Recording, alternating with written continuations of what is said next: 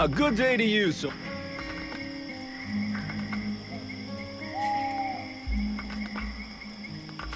Really? What are you gonna try to sell me? Sell? Oh, now you're trying to make me feel bad. No, unfortunately I have nothing left to sell. Other than some first-hand information that will surely be of use to you. Information? What information? Hey, you know what? Some kind of reward would be appreciated. It's just that with the war, we have so little left. Here, take this. What do you have? Apparently, the Red Scribes have found a way to win the war. They found someone capable of breathing fire, who's gonna burn up the Ice Lords just by looking at them. I don't believe it. You took my money for that? You fucking with me? I swear, it's true. Please, we're starving. I'll let it slide this time, but don't you ever try to rip me off again, unless you're tired of using your hands. I wanted to ask you.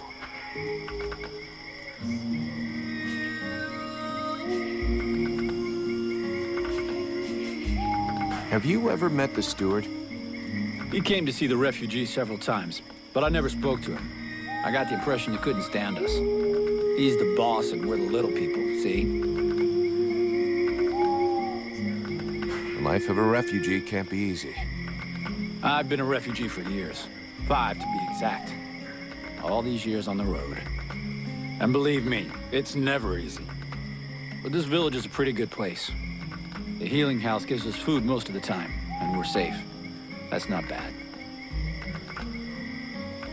How are things going with the guards? Oh, we don't see them too much around here. They're basically here to guard the village. They don't give a shit about the refugees, so they keep their distance.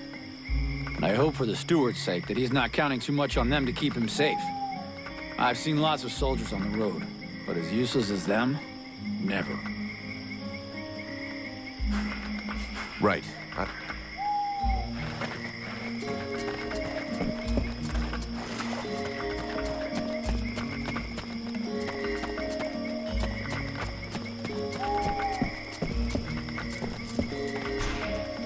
Vulcan. I do love it.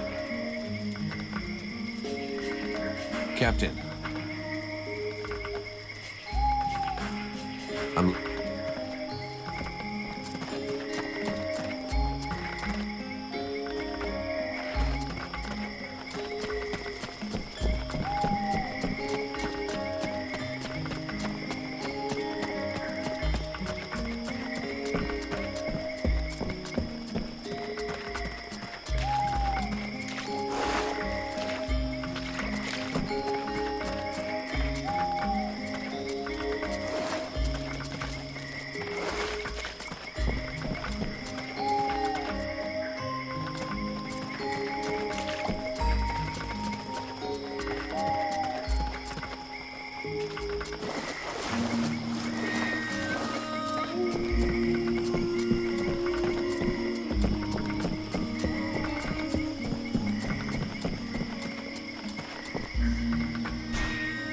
My respects, General, sir.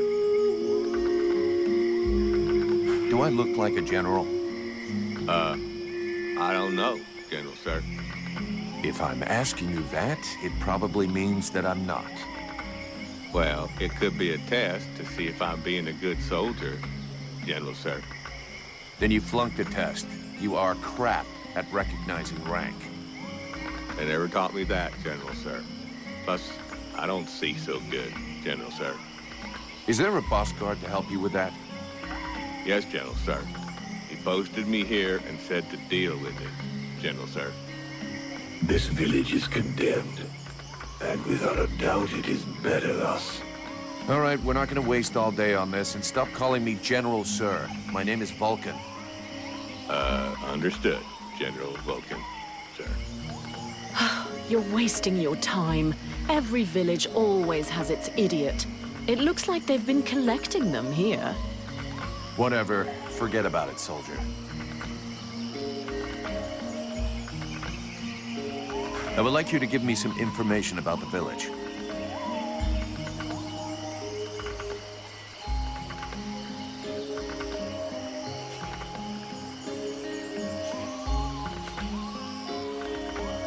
You stand in front of the swamps every day. You must know a lot about them, right? Oh, not that much, General, sir. I never set foot out there. It's way too dangerous. Boss Mason posted me at this here gate, and that is just fine with me. There's lots of monsters out there. I can hear them, and that's enough for me. And even when there's no noise, we hear the whispering and the... well, that's even worse. The whispering? Yes, General, sir. Sounds like my own mama's voice sometimes.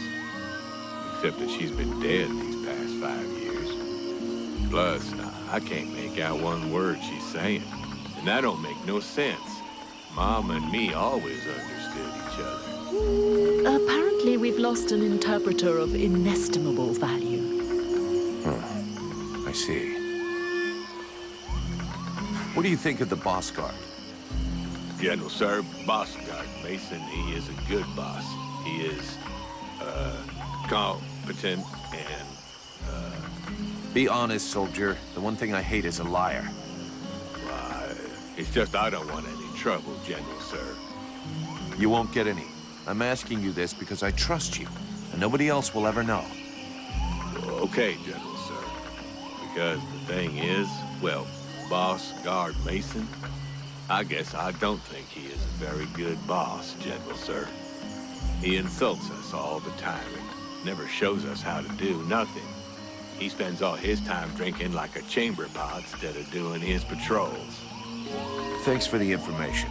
It'll stay just between us. What do you think about the steward? The steward? Well, I don't know much about him, General, sir. But before the war, when he took care of the hunting lodge, he used to come and buy vegetables from my grandparents. But they didn't like him much. He always spoke to them like he thought they was scum. All these refugees, are they causing any trouble? Well, it's true there is a lot of them, so that means a lot more work for us. Sometimes one of them will try to sneak in and steal some food, but we don't ever let them do that. Then again, we can't get too mad at them either. It's all because of the war. Those people are just like us, more or less, except that they lost everything. And sometimes they help us too. A couple have even joined the guard when the boss thought they was good enough. Plus, there's Renko. Well, he fixed up my granddad's spade. He's a real nice guy, that one. I see. Let's change the subject. See you later, soldier.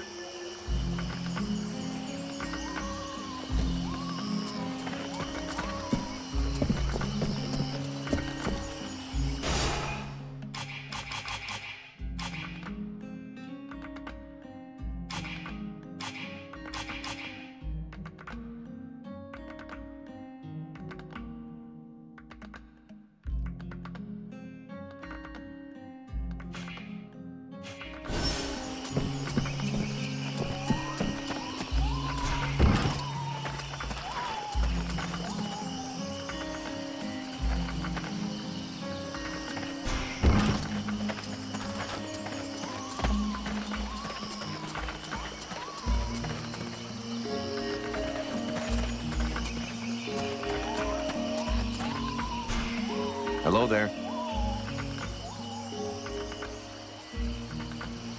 You don't like being distracted. I can see that. Obviously.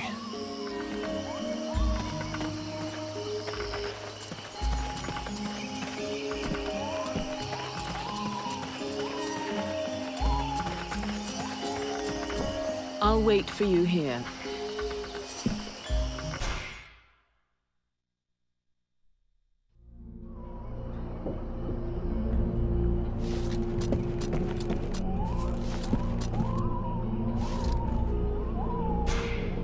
It's frustrating. I feel completely useless here.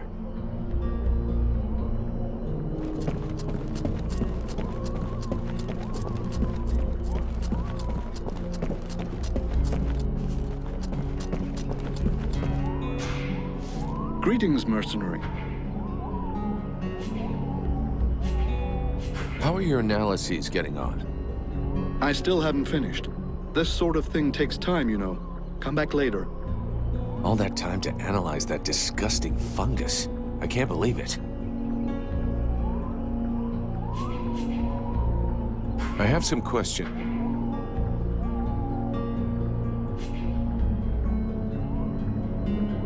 Did you know about Edwin? Are you asking if I helped ALS? No, not voluntarily at any rate. Our late Grand Master asked me to carry out a medical examination of the woman while she was still our guest.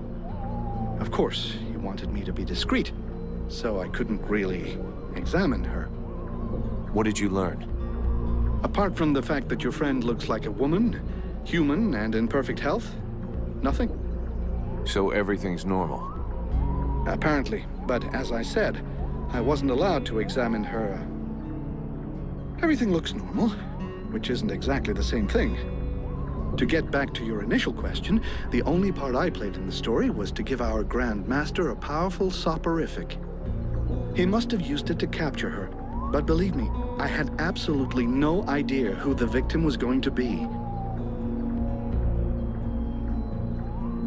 Do you have any idea about what's happening to me? I'm afraid I may not be able to help you. Your condition is more due to magic than medicine. Your symptoms remind me of certain mental illnesses, where the subject has the impression he hears voices in his head. And do these nutcases throw fire and have eyes that burn from within too? You'd be surprised at what they can do. But obviously you're not like them. That being the case, if you study them, you might find some answers. In particular, I'm thinking of the fact that most of these poor madmen end up giving free rein to the darkest side of their personalities. Make sure that doesn't happen to you.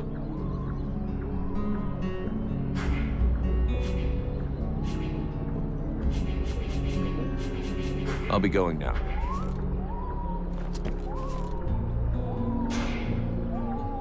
Don't take too long. We're gonna need you here.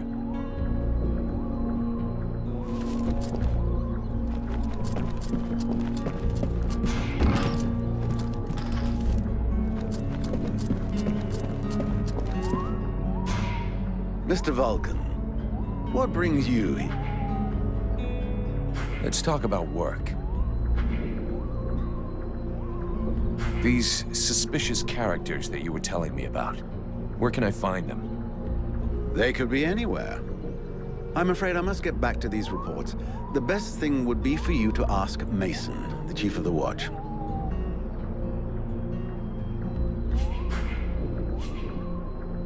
We'll talk again later.